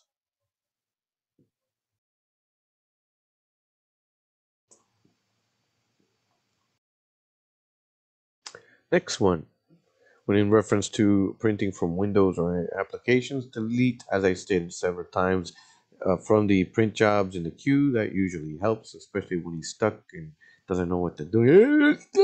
Just delete it all out and hopefully restart it afterwards. Obviously, always stop the actual queue. Make sure it doesn't try to print anything while you're trying to delete, because that's only going to confuse the living daylights out of your computer or server, because of the fact that while it goes deleting, since you only deleted one at a time and or you didn't put it on pause, it's going to keep on trying to print the next one, and then it's going to try to delete. So you always want to stop it before you try to deal with it. Always put the printer on pause. That would be from the print queue itself. Don't go and pause it physically. Verify all the connections of the cables. Once again, these users are using these things like if it was not theirs, like little kids that don't care about it. What do I mean by that? When they're taking out the paper in and out and they're using these devices and or changing the toner cartridge, they pull these things. I don't know why, but they seem to release the cable. So if it is, and it has an actual, for instance, on those big high-end impact printers that I'm talking about, the dot matrix impact printers, a lot of times you have to buy an external print server, since it only has an LPT port, I'm sorry, a Centronics port in the back where you can connect to the LPT port. So therefore, you've got to mimic, like if this printer is connecting to an LPT1 port, to get it onto the network with this network print server. It's a actual little box, gray box, that allows you to be able to utilize. Here he is. So this little box will then allow you to connect in the backseat with the printer, and then it will allow you to go to the network. The printer has no idea, because you're still talking in the same language that is expecting. Instead of Ethernet, it's still speaking to it in the same local LPT1 port as is expected. Another thing that we could do, which helps out a lot, is start and stop the actual service. What do they mean by that? There is an actual services in your actual, where do you go? Can you guys still see my desktop? Yes, And the sir. services? All right, good. So let's go here and we go and look for print spooler. Or is it spooler? Yeah, no, print spooler. There he is. I can actually stop it. What's going to happen is now that service is not available. If I go to my computer and look for printers and try to use them, they're all offline. You see? All of them. Forget about that guy, because that's on the network. That's nothing to do with me. But the ones that have to do with me are completely gone. And if I try to print to there, the spooler won't, it's just not going to accept it. Now that everything stopped, because maybe the operator, even if I restart it, believe it or not, a lot of these servers, you go and restart the computer. Since it had everything stuck in there and it seems to be stuck completely, the only solution you have, because Windows is just so beautiful and they want to entertain you, they have hidden the button over here. God only knows it would have been so easy if they just would have added the little button that says stop and start the spooler on the other screen. But obviously, since there is so many things that they call services in Windows, why not put it all in one place? Hence the screen where we are now. In here now, I can go and restart the stuff. This would happen with anything that you want, any service that it has with. You can actually say that only specific people can use a specific service. In this case, we're talking about print spooling. You can start it when it first starts. You can manually, you can disable it completely so it doesn't come up. Now that I want to start printing again, another thing is when, oh, let me stop it actually. If I stop the service, another thing that happens is, where do you go? Is that name still here? Yeah. If I try to print, see, I can't. Not there anymore. Because why? The print spooler is turned off. Now I go and turn it back on. Hit OK. And double click. It's in another screen somewhere. God only knows where I put it. But you get the point. Would restarting the service rather than stopping it like make a difference? Because pausing the actual there you go. It just was a while to come up. Pausing it through here, all you did was just pause the actual spooler itself, the service.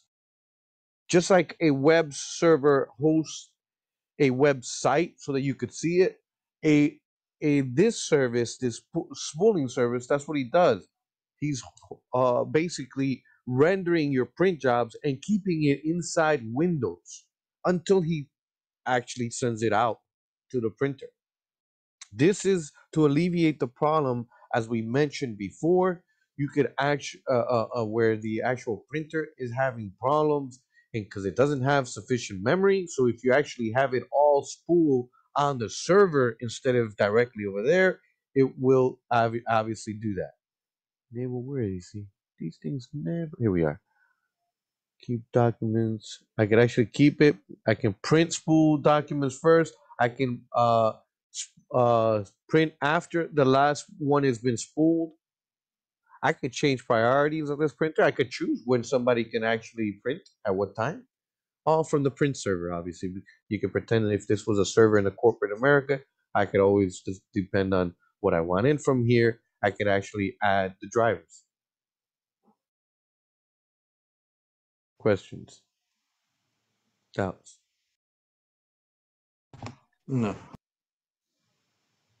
As for security, you could actually choose what groups can actually see this. Once again, in corporate America, most likely you'll be seeing the whole domain. So let's pretend, just for giggles, that I'm actually in Hotmail and I work for Hotmail. So the whole Hotmail domain, if I wanted to, or if there was a region, if there was America's Hotmail domain, then maybe I would just put the actual America's region. Or maybe I only want it for accounting. So then I would actually just add the accounting group. In this case, I have the everyone group, which everyone and their associates should be able to print as long as they are on this LAN. Question? Doubt?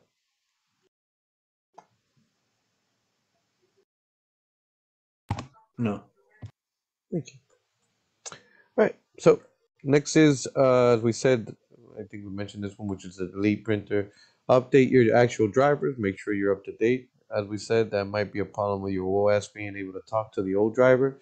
Try to print to an actual file. That'll actually let you know if your spooler is the issue or not. That's the reason why they're asking you, just to make sure, is it the actual print spooler, which is the actual service that does this, or is it the actual printer or something else that's causing it? As we stated before, verify. And lastly, print from safe mode. Be fair warning, if you go into safe mode, sometimes that's not going to work, especially if it is a network printer and you don't select with networking. And a lot of the times in your safe mode, if you don't load it correctly with that networking, then obviously you're not going to be able to test out the printer because you can't get on the network. Next area here is the actual garbled characters on a paper. Cancel all print jobs. Actually verify that you're not have the incorrect actual drivers. Make sure that the application not causing this issue. It may be that the application that you're using is using the wrong drivers. Some of these actual applications, be it from an AS400 and or an application that is proprietary, has its own built-in drivers, and it's expecting an actual type of printer that is coming out. So be very careful on what they're using. Is the actual USB cable secure? Believe it or not, I've seen that. I thought it was very weird when they told me that. Although if the cable, you would expect that if it was connected that it would work, but sometimes if the cable is a little bit kind of loose and not connected correctly, once again maybe the zeros and ones are going through the wrong little channel, right? It's each one is for send or receive and stuff, so it will create that actual issue. A lot of the ones like just before, if you just turn it off and turn it back on again, it most likely will fix more or less 99% of these small issues that these printers have because of the fact that the user does not turn it off. So just like anything, if you don't turn it off, you leave it on for so much time, it just starts running out of memory. Your router at home maybe causes that problem. I'm not sure you people have DSL routers and or cable routers. They just run out of memory and or stuff. So you just need a refresh. You just turn it off, turn it back on, and voila. The problem that you had is gone, especially the ones that have too many people visiting. You'll see that maybe some of these small offices, if when you start off supporting small offices for these mom and pops, they have a Soho router. So you could just imagine the pounding that these little cheap routers taking for those different users. It's not supposed to be doing that so much. It's got counters, it's got logs, it's got a whole bunch of plethora of things. Even real routers, sometimes regular routers, Cisco routers, one of the simple things is when you're having a lot of problems with it is just to turn it off and turn it back on again. As for the printing the wrong colors, uh, believe it or not, can anybody understand what they mean by try flipping the paper around?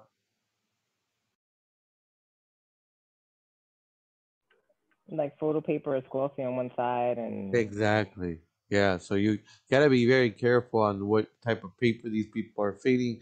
So it may be just designed only to be printed on one side.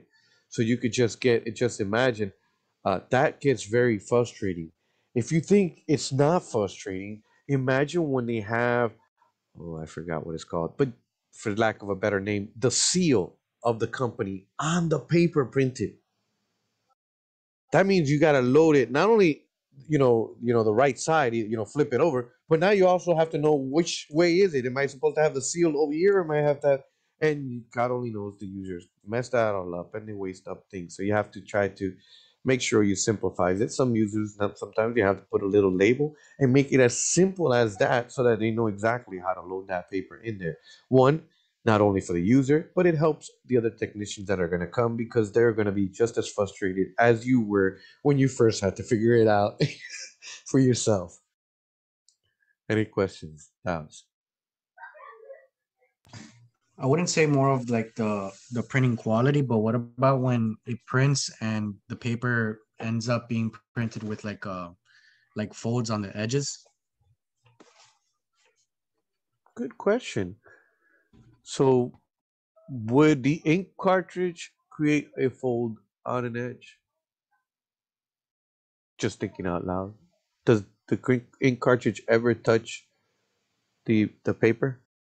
The cartridge is the one that's up here in the air on the tray for the ink. Then you have the actual thing. So what would create, because you're talking about either laser and or ink cartridge, because the other one is on an actual carriage, and the carriage itself would create maybe the wrinkle. So can anybody help me out? On a laser printer, there's two things that can create a wrinkle on a paper. Besides a user, please, let's not go for ID 10 I think the rollers maybe. Yes, the rollers, either the pickup rollers and or the ones that are in the back when it comes out, those things can be getting bad, and there may be something jammed in there. Another thing that I've seen a lot is that they actually just jam too much paper in there, so the pickup rollers is not the issue. It's actually just too much paper in there, so then it's actually getting wrinkled. In the rear, the same thing of the where the paper comes out when it finishes printing. In there too, those rollers that are there, they can create that problem. There could be little pieces of paper clip, staples. You will always remember me when the first time you ever find inside the printer a paper clip or a staple, because it's gonna happen. If you find a cookie, just eat it and just walk away. Don't eat it, all right? Because all I need is you guys getting poisoned listening to the professor. He said I can eat. Questions, doubts? Nobody. Okay. Yeah. So then are the rollers also what I guess go bad or cause the like when you're printing something and it has like a loud jamming noise, like something's jammed? I don't know how to explain it too well. If it's making what type of printers, I can understand. Whatever the noise. Is it a laser, a impact, thermal? It definitely isn't a thermal. I don't think it's a laser.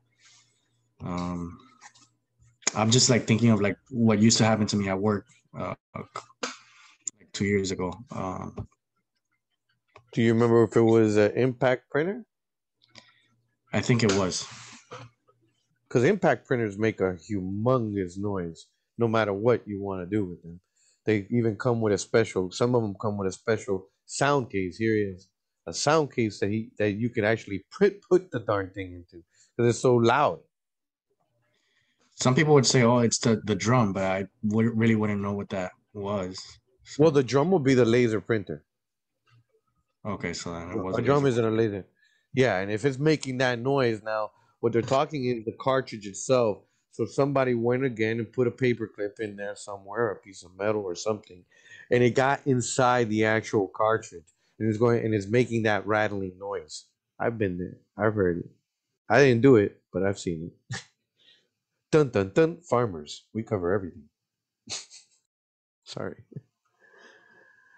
Any other question? That was a good question. It's gonna happen, guys. Those are the things that will happen. Would you rather spend time fixing that issue or just replacing that printer? That it all depends. If I have a service contract on these printers, which a lot of the Fortune 500s do, it's as simple as me going to the website, filling out the form for a socks, and they'll just basically send me another refurbished printer, and I send them the broken one. So it's not worth you going in there and fixing that. 9 out of 10 times in these companies, they don't want you to do anything except for replace. Usually, the user is replacing the actual cartridge, which contains the actual drum and all that stuff. You would be replacing the actual pickup rollers and or fuser assembly on a laser printer, for instance. The ribbon, that's a user usually. And if on a that would be an impact printer, which is the ribbon. If they need to replace the actual carriage, it has these little rubber thing where it actually pulls the paper that has little rubber nipples on it. So you have to they'll actually sell you that thing so you can take it off and put in new ones. Once again, these things, these Epson printers and or impact printers, they're not meant to throw away. They're meant to last for pretty much forever, and you just replace all the parts that as a technician that wear and tear that are there, unless if it is the motor, the actual board or something like that, but there is normal wear and tear that you will be replacing. And once again, since it is a very expensive, we're talking about thousands of dollars printers, these high-end impact printers, they have a service contract, and they'll just send you a refurbished printer. You send them the broken.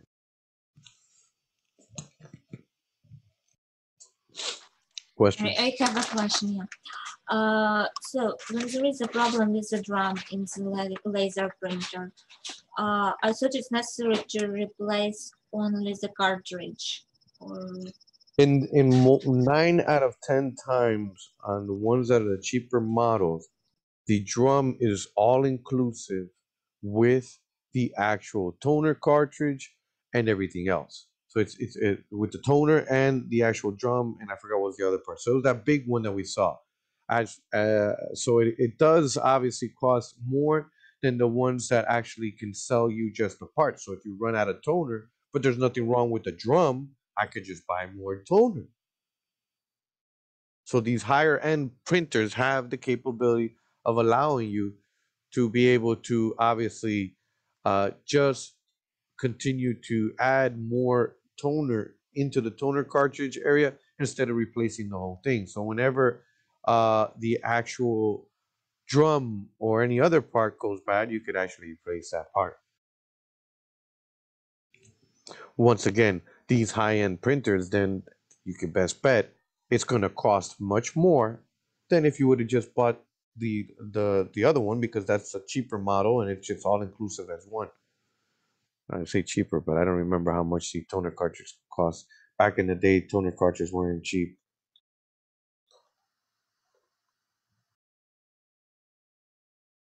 Questions, doubts? Yeah, they're not that cheap. This is for the high-end ones. So, $800. The lower ones, $84. $139. That's a decent price. These laser cartridges are usually not cheap, especially for the high-end printers. They're meant to last for the amount of pages, thousands of pages that they're meant to print out. Now, for laser printer and actual ink jet printers, you can actually calibrate. Some of these printers are actually smarter ones. Those are smart enough ones, especially the ones that are like almost all inclusive. What I mean about the all-in-one ones.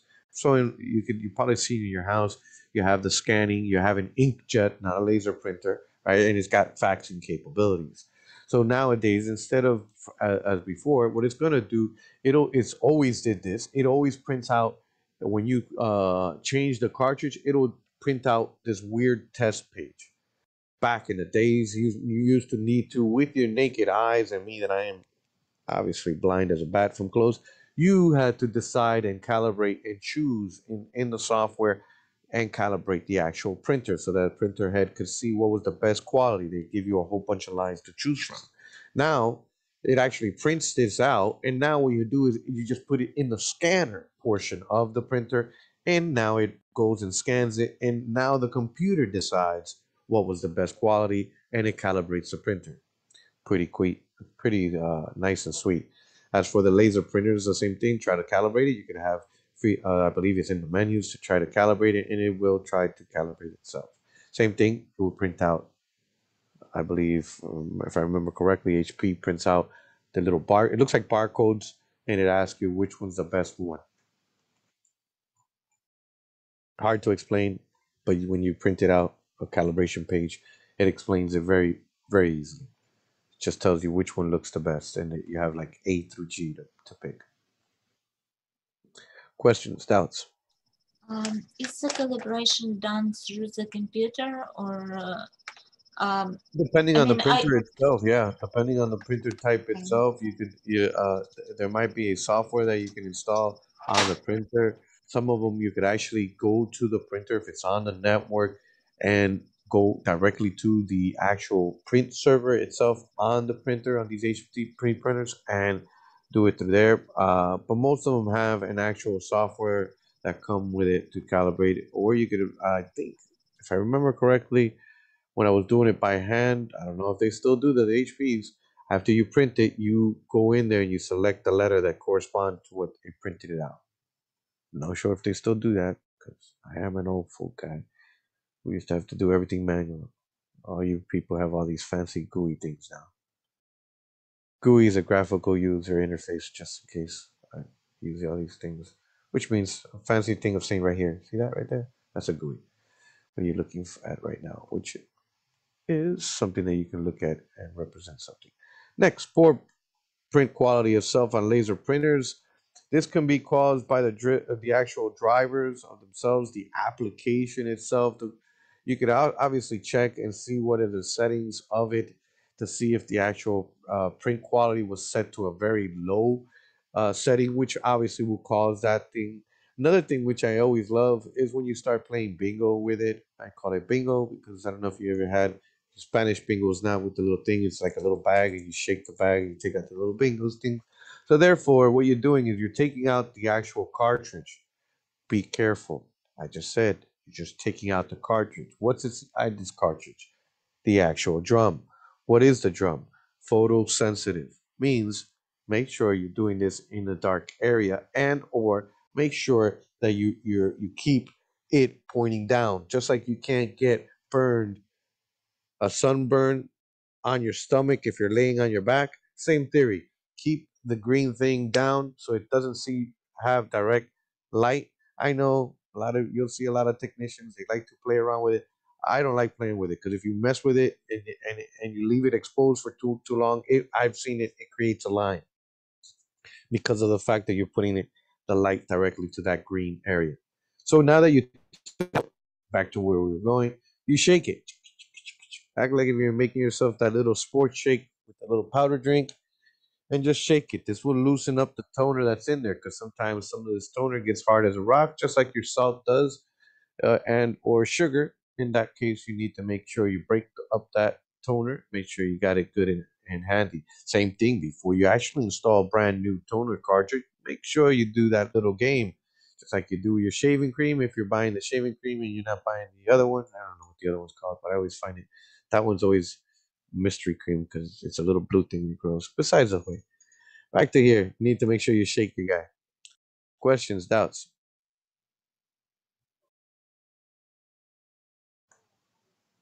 Nope. Now, as for replacing the drum, if you start seeing a ghost of something there, so I'm printing, but then something in the background is still there, that is a key thing that there's something wrong with the drum because it's still keeping, or the cleaner. And since these are all inclusive little beautiful things, the cheaper one, you just gotta need to replace the cartridge. But for the need of the test, you need to know that it's the cleaner that's not working. The cleaner is that little blade at the end that cleans and takes away the actual particles, charges from the drum.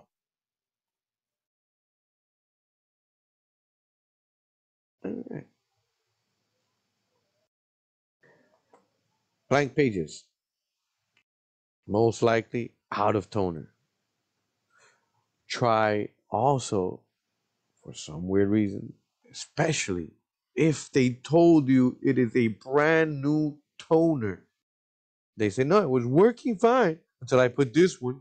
Now it's completely white. I'd rather have it that it was soft.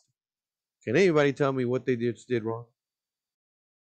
It was gray. It wasn't strong with the old one. They just put a brand new toner in there, and now it's completely white. Forgot to remove the sticker. Yes. Well, yeah. Well, I'll take sticker. I'll take sticker. Yeah. It's that little tape that's in there that looks like if it was meant for the old days. If anybody ever used to catch mocas, which is not, is it mosquitoes? No, flies.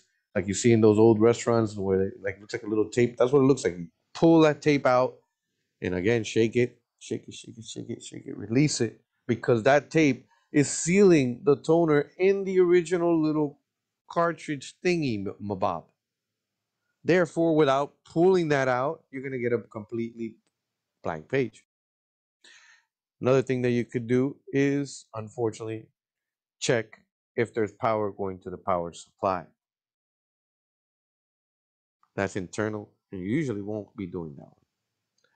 But on some of these sophisticated ones, it could be as simple as Maybe a plug in the back was disconnected.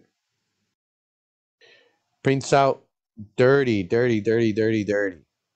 So what's happening here is, or sometimes they'll print beautifully, and as soon as you pick it up, it starts falling. Not the paper, but the actual ink. What happened is that the diffuser assembly itself, as we stated, is going to burn your fingers. Therefore, if it didn't get to that temperature or is unable to get to that temperature, it's unable to then be able to adhere to the paper. Another thing is make sure you check the grade of the paper. Some of these people buy the wrong type of paper that's not meant for this type of laser printer because maybe they can't take that thick paper. Ghosting, as I said earlier, is the imaging where it's not fully discharged. Some of the things that you could do, because it could be also a power problem, you could let it cool down and see if it will fix it. But obviously, this is already a problem with the drum itself that's getting creating the problems. And a lot of the times, you just change the cartridge. As we said, it's all in one, so it makes it much easier. If you're having white lines, not black lines, white lines, that could be the fact, again, that it is not coming out. So it could be that it's stuck somewhere in there. You want to shake it out. If you have a dark line, that's different. But a blotchy print, so that again, these are things that happens to this thing. You're gonna be telling me, like I said, I say it earlier, it feels like if I'm playing bingo with this, you're gonna take out the toner cartridge and you're gonna shake it and take out another little bolita from the bag so that you could be able to hopefully fix it. At the same time, you'll be able to go and again facing the green drum down. You could pull the little protective lid that's there and then roll it. And if necessary, look towards it to see if there's a foreign debris in there to try to take it out.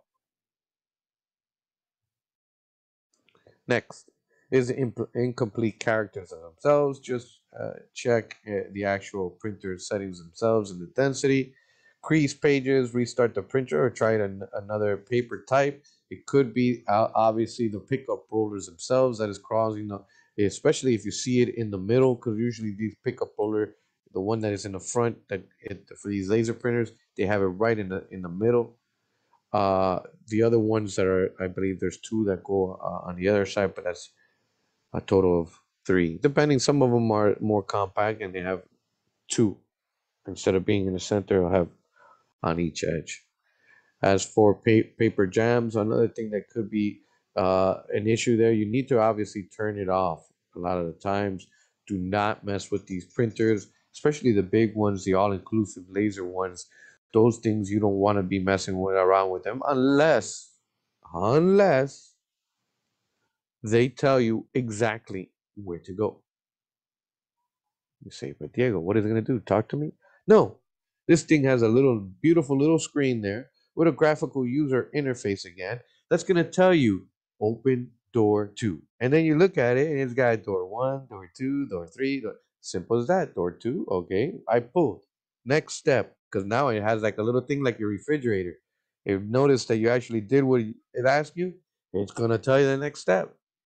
Pull here. Papers here. Obviously, and sometimes these manufacturers, if it is and it has actual service and you can't get to the thing, then you get a professional service guy to take out the paper that's stuck in there. Another thing that we could have problems with pulling multiple sheets, obviously humidity or too much paper. You'll be surprised, or the pickup roller. But one of the common ones that these things, especially in these office environments where they're in warehouse, dealing with warehouses, they're printing a lot of stuff. This person's getting tired because the printers are what they call the printer room or a printer area. So now instead of being on my desk, I got to go all the way over there. So now, not only did I go over there, everybody else was using it. So now I got here and it's running out of paper. So what am I going to do? I'm going to stuff it as much as it can that it looks like you on Christmas dinner. And it just can't fit any more paper. Therefore, it will pull multiple sheets because it's just when it's picking and it's so tight that the two of them just come together. Just like all the hundies that Marvy has inside his wallet, that unfortunately sometimes the waiter, the last time he took us out, he was surprised because he just had so many hundreds that were stuck together. Right, Marvin? I have twins, Diego. Oh, that was a napkin? Oh, I'm sorry. I'm sorry. Or handkerchief. All right. Next area for inkjet and impact printer, the poor quality itself for them. Always check the paper type. Sometimes these things they go and buy the wrong one. Luckily, in the Fortune 500, they usually don't play that game. So accounting and procurement is taking care of that. Who is procurement? Well, usually nowadays, procurement is a separate part of accounting, and they are encompassed with IT and or any other department. It is a section of that department which coincides with accounting and facilitates all the purchases of everything that is in the corporate world, which then standardizes the paper, standardizes the type of ink cartridges or laser cartridges that you can purchase. In reference to the actual paper type, you'll be surprised how many people buy either cheap or they go and buy too thick or they buy the wrong type of paper. As we said earlier, some of these things are not meant to be used here. That maybe it's meant to be used on a laser, or maybe is meant to be used on a specialized printer. Therefore, if you buy the wrong type, it will not print on right. And in reference to the poor ones for the actual impact, check the ribbon. You'll be surprised how lazy these people are, and or sometimes you are responsible for the maintenance. So you need to be passing by if you are the dispatch tech and making sure that it doesn't look like the old typewriter and that it has that line worn down in the middle from the impact printer wearing out the actual ribbon. Questions, doubts so far? As for the spacing, now that one is tricky. The spacing on the print head might need adjustment. What they're talking about is, as we stated before, these printers actually print out in multi-part forms. Therefore, Menganito came by and he decided that he wanted to put a 5-part form. Hence, he had to pull, there's a little lever, pull back a little bit the print head or adjust the print heads so that now the paper can fit between the ribbon, the roller, and the actual printed, and all that can actually fit. Now, Pepe doesn't know that Menganito did that, didn't notice, or just completely forgot, and he only put a 2-part form. And now it's very, very light, poor quality. You come, and then the print ribbon looks brand new. Well, how can that be? Well, Menganito went and touched it and didn't put it back in its place. Hence, why some of these big, sophisticated printers, well, as I said before, these dot matrices, big ones, you can program it so it knows. It knows exactly, and it will go and it'll pick. You tell it, okay, it's the shipping form. It's gonna be now the packing slip form. It's gonna be this form, and now it has programmed all the different types of form that you store. All these printers can store the different memories of forms, and it adjusts itself. It then also knows if it's an A4, if it's letter, all of it is it actually is stored in the actual GUI interface or the actual uh, onboard computer that the printer has. Questions, doubts?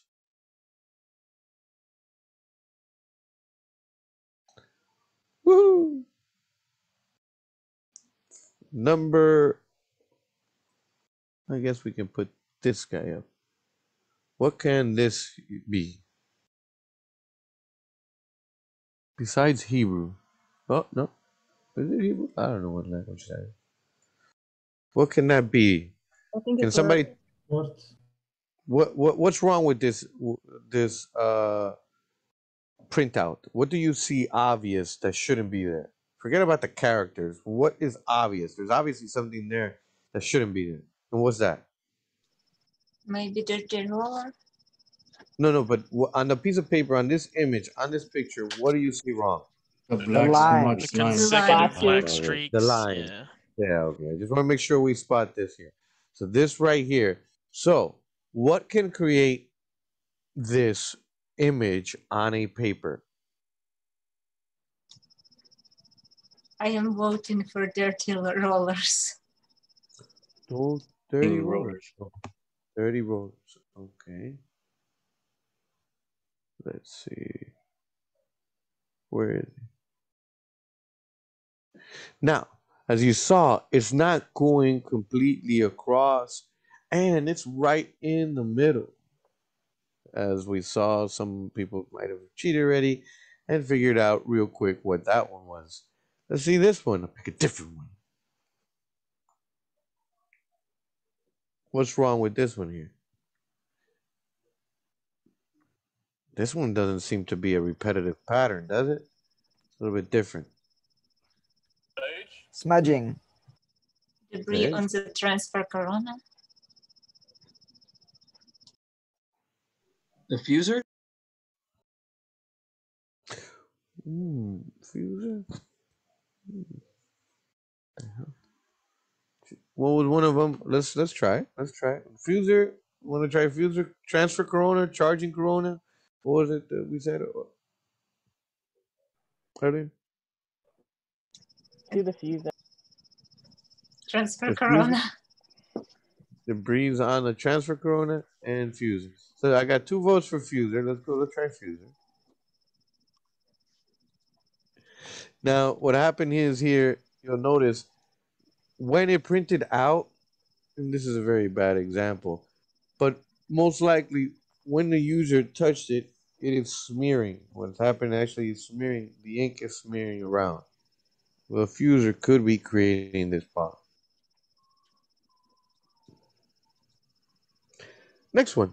Let's see. Ooh, yeah, this one's my favorite. This is definitely not anybody's language. What could have caused Printer this? driver. All right, let's go see. Right. As we said, the driver is his dictionary of, or his Google translator of how to be able to talk to this printer. Everything talks in zeros and ones.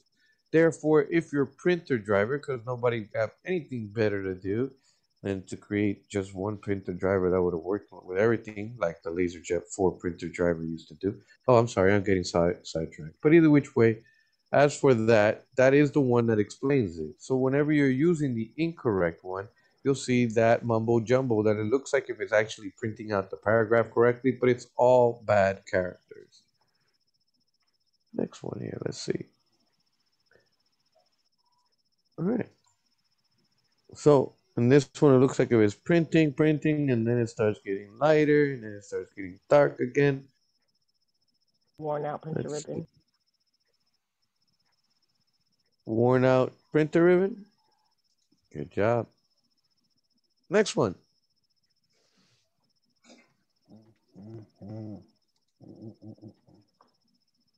Ghosting, I think. Yeah, ghosting. Correct. You can see there the little image where it's there at the same time. Next one. Let's see. What in the world? Oh, okay. There he goes. There goes the white, beautiful lines. It looks like one of those old black and white movies. The lines coming down. What could that be?